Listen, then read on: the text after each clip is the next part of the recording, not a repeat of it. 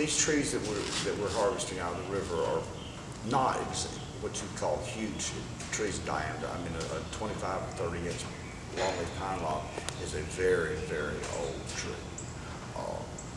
What I see when I look at a log, I look at the end grain to see if I can detect the fracture that's usually inherent in any of these logs.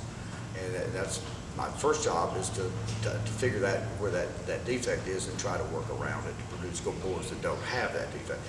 Now, yesterday when we were sawing that log, when I saw it coming out of the pond, I could tell that it was curly.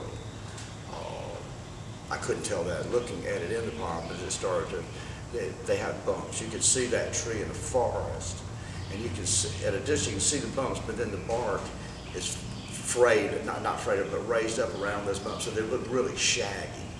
And it occurs in short trees, tall trees, big trees, skinny trees. It doesn't really have I mean, it's not all big trees that are curly. And lots of times the curly is just in the sapwood. That tree hasn't had that genetic anomaly long enough for it to produce curly heartwood. Heartwood's in the sapwood. So that's how it occurs. It's my job to try to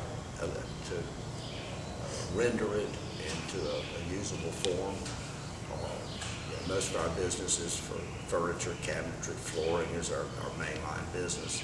So it's my job to prepare the material in the format of what we're trying to do as far as manufacturing.